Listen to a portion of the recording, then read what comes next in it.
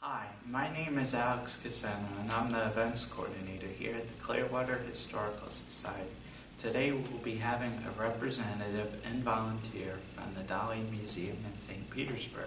They will be speaking about the history of the Dalí Museum as well as the famed Spanish artist Salvador Dalí. So I hope you enjoy this presentation. Thank you. Okay, welcome to the Salvador Dalí Museum, sort of virtual. Who's Salvador Dalí?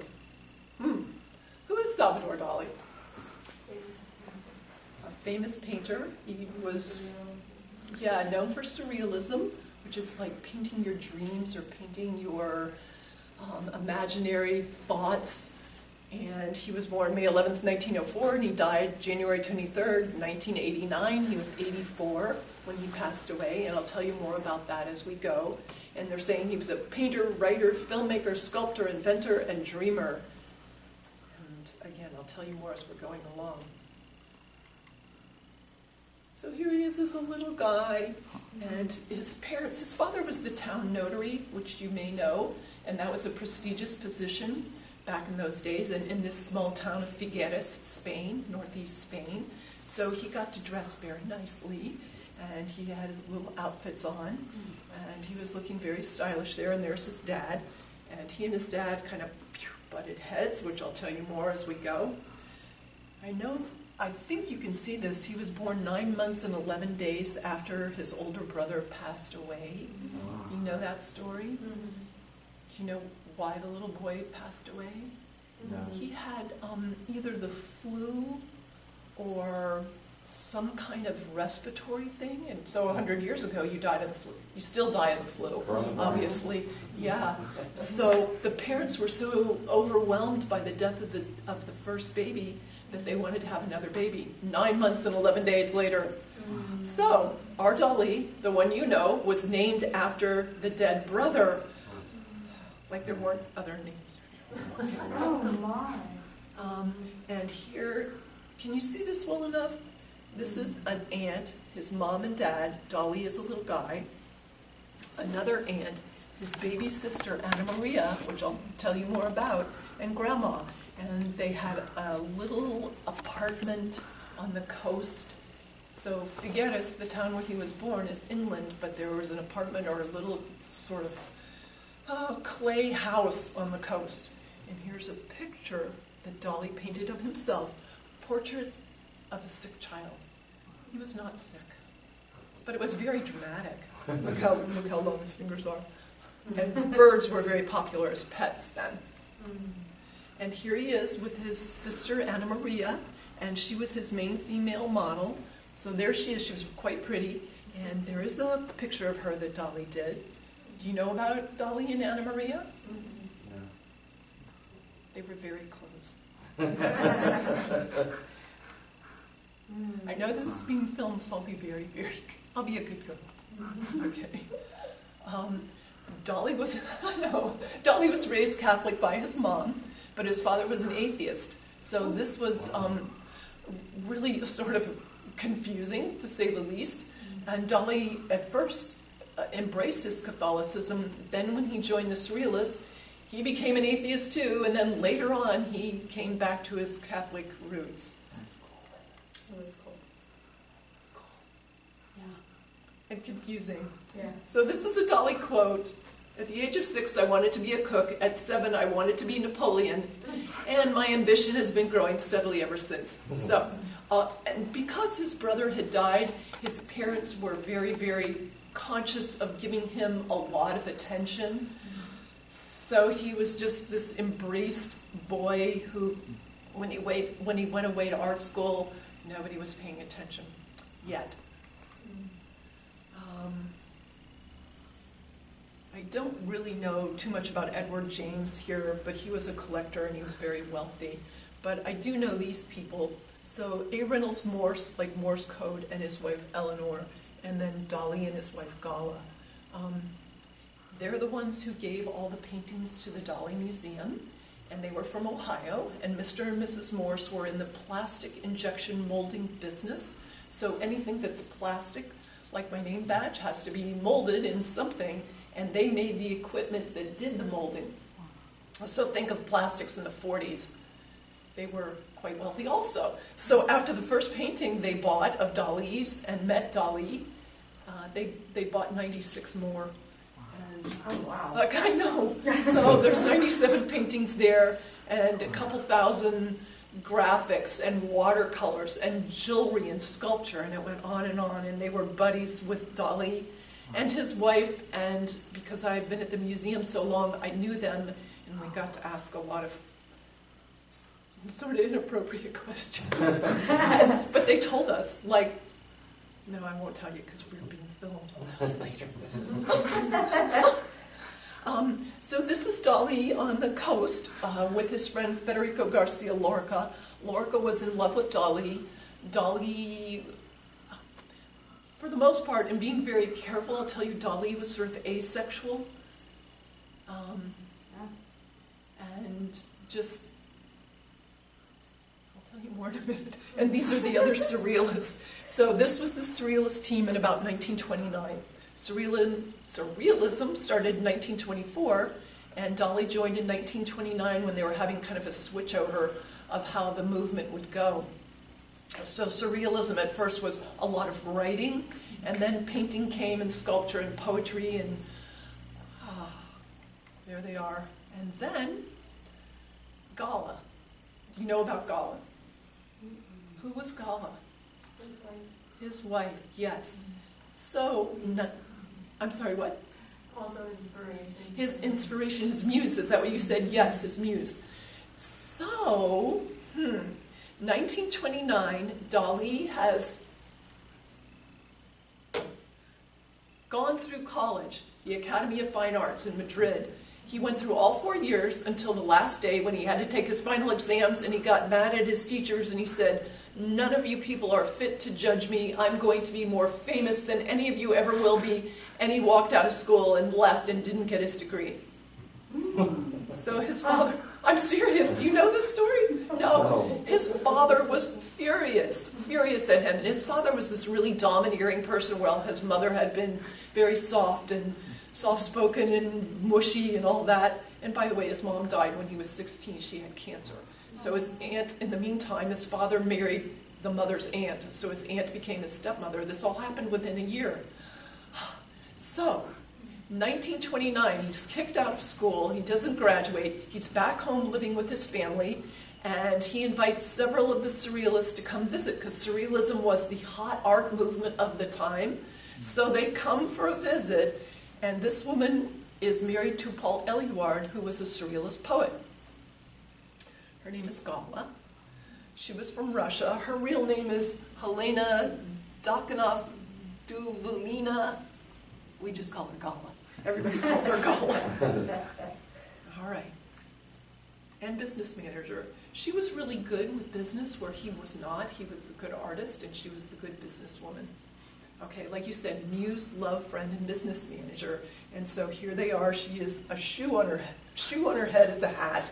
And this was done by Dalí, but originated by a designer who I can't think of, but a very famous designer. And there they are on the beach, and there are her eyes, and he was just sort of mesmerized by her. And his most favorite artist was Vermeer. So Girl with Pearl Earring, we know Vermeer, right? And that's a Vermeer painting, and Dalí, as a young man, painted himself like this. So he was just really being cool and learning different styles. One of his most famous early paintings is Basket of Bread. And when you think of how young he was when he did this, he was 22. It's just really very lovely, very well painted. The basket is done well, the bread looks real, and you see kind of a light shining here. And this is a Vermeer painting, The Milkmaid. And I love Vermeer. You guys know Vermeer, right? Girl with Pearl Earring. So Dalí was, obviously it's not the same painting, but the same sort of light display.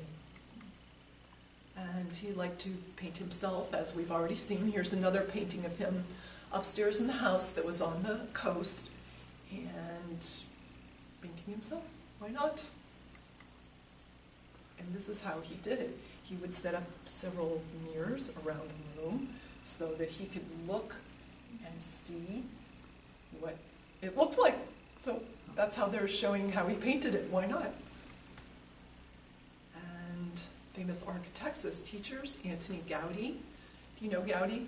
If you go to Spain, look for this, because it's still there, and I think it's an apartment building. And Dalí admired Gaudi. And he also got to meet Sigmund Freud. They were studying Freud in school, and so Dalí and Freud met, and after the meeting, they asked Mr. Freud, what do you think of Dalí? And he said, Dalí is quite a Spaniard. And when they asked Dalí, what did you think of Sigmund Freud? He said, Freud's head is in the shape of a snail. Which will make sense in a minute. I do all of my work subconsciously. I never use models or paint from life or landscapes. It's all imagination. I see everything in a dream as I am working, and when I have finished a picture, I decide what the title is to be. Okay, a lot of the titles make no sense. And this snail grows in a spiral. Dalí was just inspired by the spiral, and it was long before the DNA molecule was discovered, but he was just enthralled with it. So, or a nautilus shell. So, a lot of the objects in his paintings are in spirals, or the whole painting's in a spiral. And this is a guy whose name I can't pronounce, Mattia Gacca. Have you ever heard of this person? Me neither. But ratio in golden spirals. So if you set up this perfect ratio of 1 plus 2 is 3, 2 plus 3 is 5, 3, and it goes like that. So it's Fibonacci. That's it, Fibonacci. Yes, thanks, Dad. So Dalí was learning about that and just was enthralled, and it was, again, before the DNA molecule was discovered by Crick and Watson. But you can see how he set things up. And there it is again. Pleasing to the eye, connect opposite corners. We could go outside and do this in the sand. And there's that sequence. And even his big paintings are like that. Remember the big paintings in the museum? They're just huge. Took about a year to paint each one. He'd be doing other things besides painting that painting, like doing watercolors or sculpture or something to get money coming in, and then go back to the painting. I think there's a picture of him in his studio painting the big paintings. Yeah, he loved rhinoceros and rhinoceros horns, so of course he had to have a hat to go with that, yes. I know, and there you've got it again. He was quite the character, but you know that, right? Yes. Quantum physics, you guys. But, again, it's set up like this. This painting was in Mr. and Mrs. Morse's son's bedroom. It's in the museum now. And who is this guy over here? Werner Heisenberg? Do you know who that is? Oh, who is it? Tell us. The German physicist. Okay, I feel so dumb. No? Don't know him? He wrote Physics and Philosophy. It's actually a very interesting book because it kind of meshes the physical world with philosophical concepts. I like that. Yeah. That's why Alex is so smart, because you guys are so smart. And the table that Dalí did was based on another table by another artist. And so Dalí liked to copy other artists also, and they copied him too. So that's Dalí's table, and this is the other artist table, if it'll let me go back. And I'm trying to think of who it is. Anybody? No, that's okay. It might be something Renoir, but it doesn't look that era. It's not Renoir, but I know what you mean, though. Yeah, something. And so, after Crick and Watson discovered the DNA molecule, Dalí incorporated it as a DNA molecule into his paintings. So, this has the longest one-word title of any painting ever, anywhere in the world, and the title is Galicidalicy desoxyribonucleic acid. So, his wife, Gala, is down here with her back to you. This is God at the top of the painting. looking down, so this is the top of his head, his nose is sticking out, and his arm, God's arm, is here toward Gala's head. I know it might be really hard to see, but God is bringing Jesus back to heaven. So this is a very faded out picture of Jesus, and an arm, and his head upside down, and his torso. You can sort of see the legs here and the blood. So a resurrection. This is the prophet Isaiah holding a banner which has the name of this painting on it.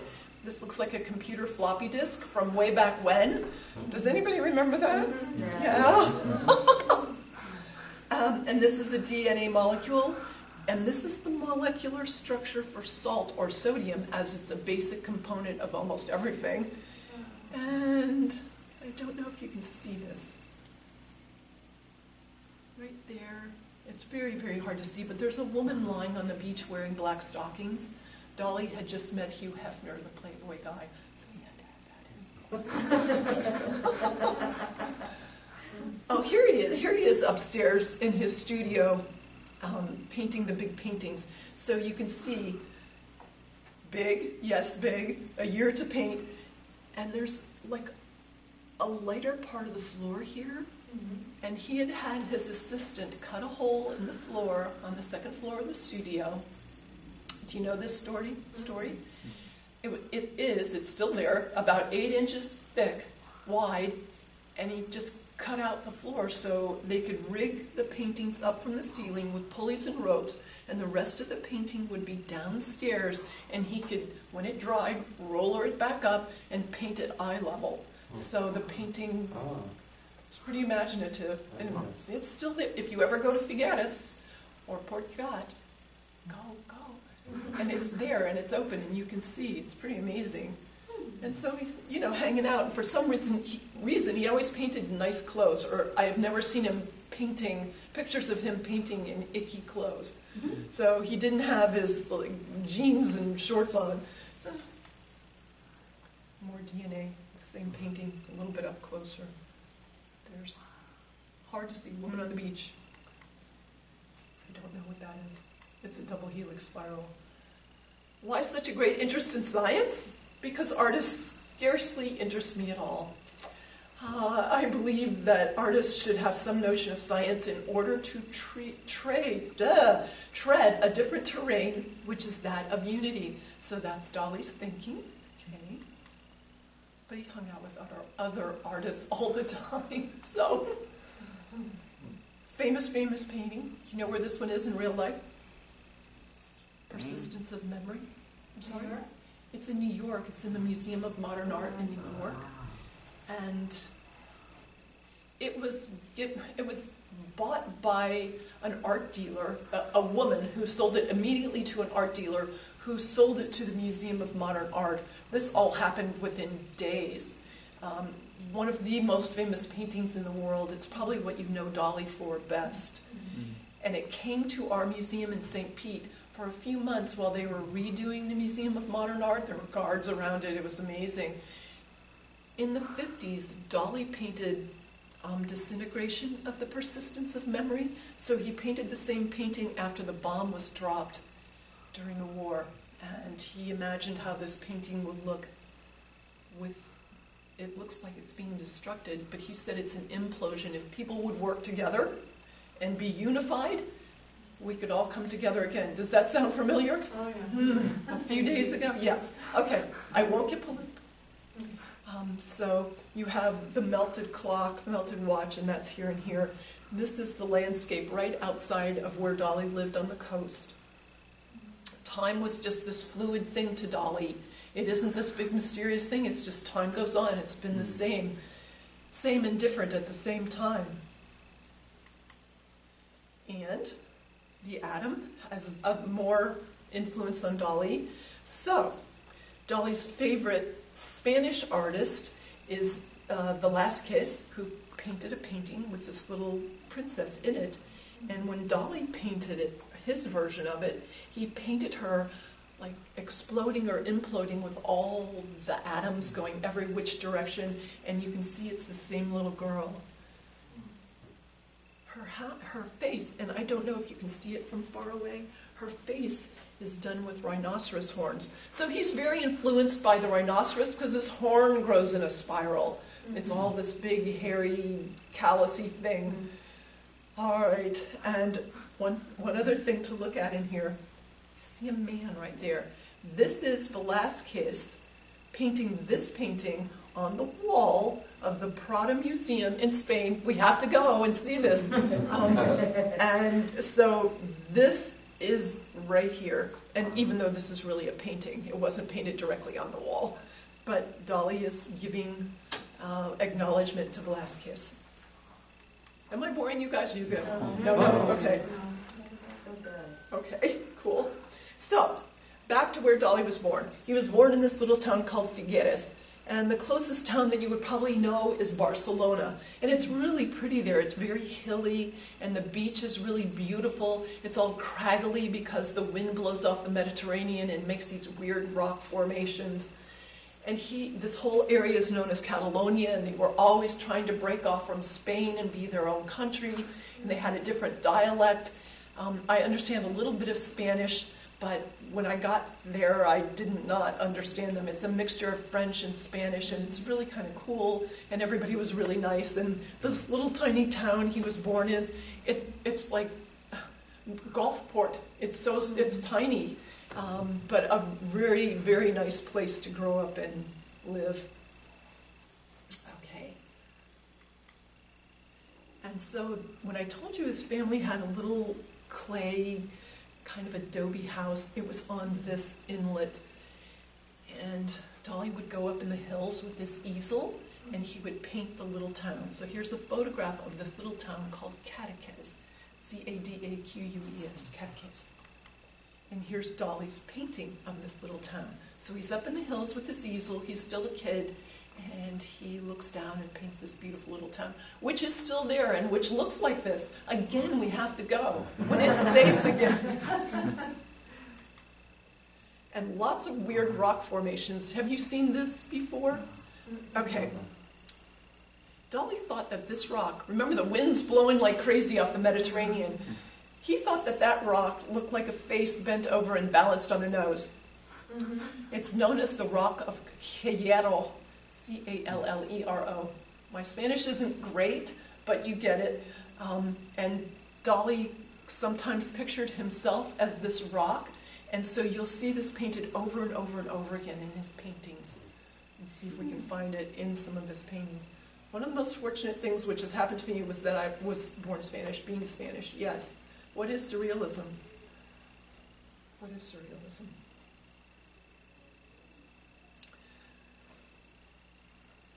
Juxtaposition, dislocation, displacement, double images, metamorphosis, transformation, dreamlike images, and symbolism. Yeah, painting your dreams. Even after all these years, it's just like that was the in art form of the day. Okay, and it's really cool, and he was really cool. And he grew up prior to World War. He was born in 1904, so yeah, prior to World War I. That was very devastating on that area.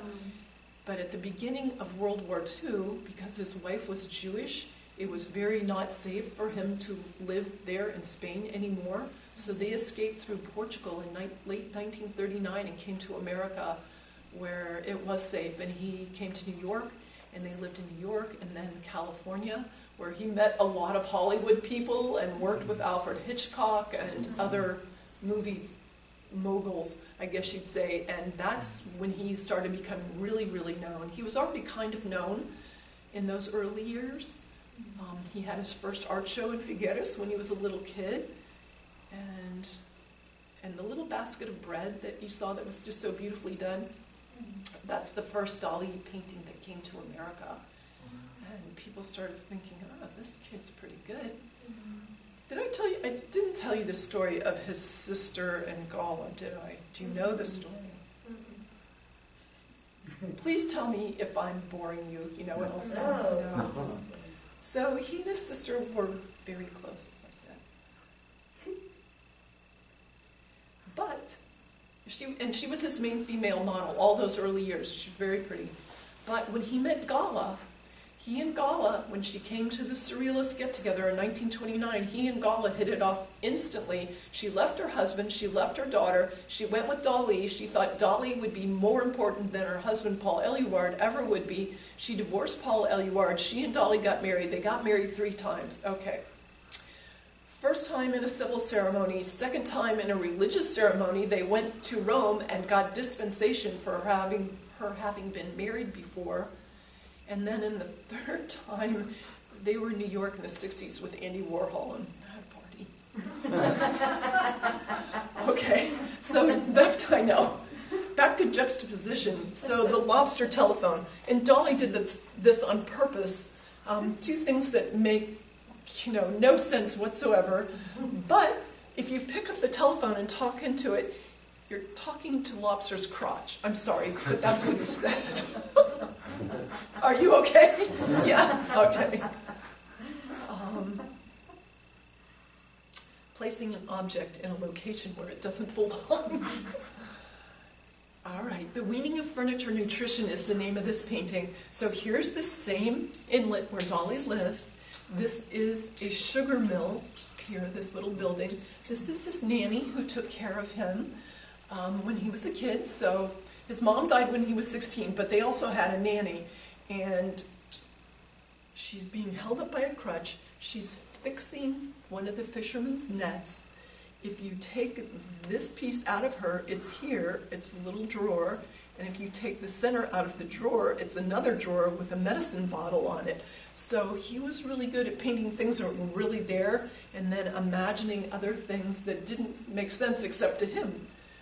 Hole in her back and held up by a crutch, a symbol often used by Dalí. Scene is made up of puzzle pieces that fit together. And I'm trying to be really careful, but crutches were naughty. Okay, holding up something naughty.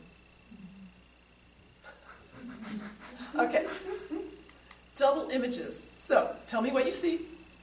Bird. There's 2 things. A Rabbit. rabbit. Yeah, And a rabbit. duck, yeah. Cool. So he Dalí was not the first to do double image paintings, but really good at them. And this one is all kinds of stuff that make up the face. It's all kinds of vegetables and fruits. Double images to trick your eye. What you see from far away is different from the details that you see when you're close up. All right, here's the Dalí double image painting. It's called Old Age, Adolescence, and Infancy. What do you see? Alex? Faces. Faces. Doorways. Uh-huh. So he's using old, I'm sorry. Like coming out of a cave into Yeah, doorway. it does look like a cave. It was old Roman ruins that were around where Dalí lived. So you have 3 ages here. So there's an older man or woman. It looks like a man because there's a mustache, part of her dress, and there's a woman sort of standing like this. Her head is his eye, and her shoulder and arm is the nose, and where the dress would be crinkled up is the face, or the mouth rather. And then in this one, Dalí is a little boy sitting next to the same nursemaid and looking through this sort of cave-like opening that you said, and the 2 mountains, yeah, they have eyes, and so adolescence. And here it's a little hard to see, but right here, there's a little baby. So you got the same nursemaid with the net again. And little teeth. It's easier if you come to the museum. You can still come to the museum, you know. We just can't give tours right now because of the social distancing. So, old age, adolescence, and infancy. He was really good at it, would never tell how. And he wouldn't even tell the Morses how he did it. And the Morses were the people who donated everything to us, collected everything, wrote everything down, taught us in the old days, and the ones we asked the inappropriate questions to. I'll tell you later when you're not filming, Alex. And there we are again, I know. He's just really unbelievable. Okay, So these are actual drawing pencils, Venus drawing pencils. There's a toreador. And there's the painting that Dalí did using the idea of the Venus drawing pencils. There's a Venus on the box. And there's a double image here. Let me see if it, there we go. So, the bullfighter double image is right here. And the Venus is right there too. Other things in this. Do you know other stuff in this painting? There's another double image. Do you remember?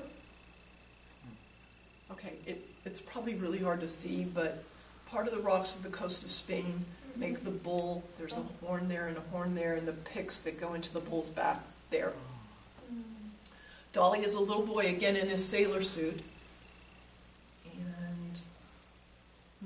And Gala, his wife, now she's the female model, even though she's older, but main female model. So she's up here. She did not like bullfighting. She was Russian. She said, do not paint a painting about bullfighting and put me in it. So he put her in it, of course.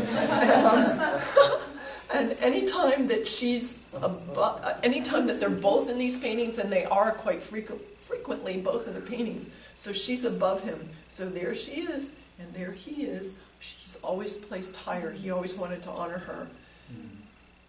The next time you're at the museum, I want you to know there's 31 Venuses in this painting. Wow. 31. I can only find 30. So there's obviously that, and then the one from the drawing pencils. There's a whole bunch of Venus statues. There's a Venus in here in these dots, which is really hard to see. But 31 Venuses, Veni, how do you say it? But it's quite cool. Metamorphosis. What shapes appear to be incorrect? Oh, like the piano. The next door neighbors of the Dalí family played piano, and he would listen, and he has it all melty, and he's... I'll go to something I know more. Okay. The average bureaucrat. So his dad was the town notary, which was like being the country lawyer. His dad, as soon as he met Gala, as soon as Dalí met Gala, and she was married to someone else, this was very, very not cool in the Dalí family, and he kicks Dalí out of the family, and Dalí and Gala go off to Paris where people are helping them, and Dalí paints a painting of his father after this happens, the average bureaucrat. So his father was the big guy with a big mustache, and he paints his dad here. And if you open up the head, there were no brains in there, just some shells from the beach and some rocks from the beach.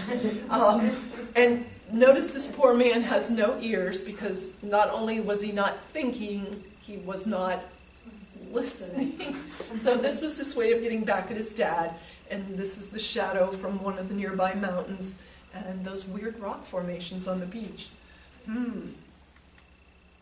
Symbolism. Here's the crutches again. This is, a lot of Dalí's paintings are sort of R-rated. You know that, right? Yeah. This one's pretty graphic. So Daddy Longlegs of the Evening Hope is the name of this painting. It's the very first painting that Mr. and Mrs. Morse purchased in this whole conglomeration of cool stuff. Biggest collection on this side of the world. You have to go to Spain if you want to see more, but we have more than anybody. Isn't that amazing? Do you know how come how this happened? Did I ever tell you that, or do you know that? No. Why did we end up with this? So Mr. Morse is from Ohio, and he's got this big collection. He's making this plastic injection molding equipment. He opens up part of his office building to be a mini Dalí museum. And then who's from Ohio? Anybody? I know. Both my parents. So he realizes after a time that maybe Ohio isn't the tourist mecca of the world, and if people really should see this. So he writes a story in 1980 in the Wall Street Journal, and he basically said, I have this huge collection of Dalí's works. Who wants it? You have to make a one artist museum out of it. No such thing back then. There are now, but no such thing. Did you ever go? You're too young to have gone there. So people here, local people here, saw the story in the Wall Street Journal, contacted Mr. and Mrs. Morse and said, how about St. Pete? And that's why we have it. It could have been anywhere, but it had to stay together, not 10 to LA and 10 to Paris. So that's why we have it. First painting they bought, I know, it was less than $2,000 back then. Daddy Longlegs of the Evening Hope was painted during the Second World War. It was 1940, and Dalí was in America. So Dalí has painted the beach where he was from, little shells and rocks from the beach, which we've already seen. There is, remember the rock that was bent over and balanced on its nose? So here it is again. It's got a lot of bugs in it, and you'll see bugs in Dalí's paintings all over the place. That means death or decay. Bugs mean death or decay. He was terrified of daddy long-legged spiders, but there is a legend in Spain that if you see a daddy long-legged spider, what does it mean? Good luck, exactly. It means you'll have good luck the next day. So there's kind of a little rosy glow around the spider. And if you follow the rock, which doesn't have a body attached to it normally, it's attached to a female body, and the two inkwells up there represent the signing of the peace treaties. Nobody had signed peace treaties in 1940, but Dalí was hopeful. So hopeful and hopeful, yet the bugs mean decay and death. And you end up with the body holding a limp cello. Once again, the neighbors who had the piano also played the cello. And Dalí, when the Morses asked Dalí why our musical instruments melted, he said, because art is better than music. Music wasn't as good as painting, basically, is what he said. So it's sort of secondary. I'm sorry if people play music here, but that was Dalí's reference. World War II style airplane coming out of the cannon. He did not like mechanical things, so he shows the airplane as limp. Lots of crutches holding up different objects in the paintings. This one's very obviously very phallic, and if you look through his paintings, you're going to find a lot of things like that. I'm trying to be good. Okay. And here it is again. How do you feel when looking at this? How do you feel when looking at this painting? What is it? Sick? And that's what was It's like the summer. It just reminds me of like everything just like tired and like droopy and just like waste, like without energy, you know. And that's probably how it was back then, right at the beginning of the war. Little angel pointing in. Yeah, very much. We're going to have a very... entitled at Hope. It's kind of funny. Yeah, isn't it? So you've got, like I said, both. You've got good things in it and tired, exhausted, and sad stuff in it, which certainly Europe was exploding at the time and not the Europe he had grown up in. I'll be a genius and the world will admire me. Perhaps I'll be despised and misunderstood, but I'll be a genius, a great genius, I'm certain of it. Yeah. Sounds familiar. And we all recognize the building, so cool. This was a parking lot when I was a little kid. Do you remember that? Was anybody from St. Pete? I grew up there, and I grew up here too. But it was an old parking lot. It had trailers in it, like the trailers you would house if you didn't need a trailer at the moment, like a mobile home. So we're just largest collection outside of Europe. Our mission, should I read that to you, or you don't need that, or do you? You can read it. Cares for and shares expertly curated collection, preserving legacy, Dalí-inspired events. Someday we're going to have events again. Someday we'll be open for real tours again. Dear, going to Morton Plant, okay. It's a 501c3, I think you guys are too, this establishment. And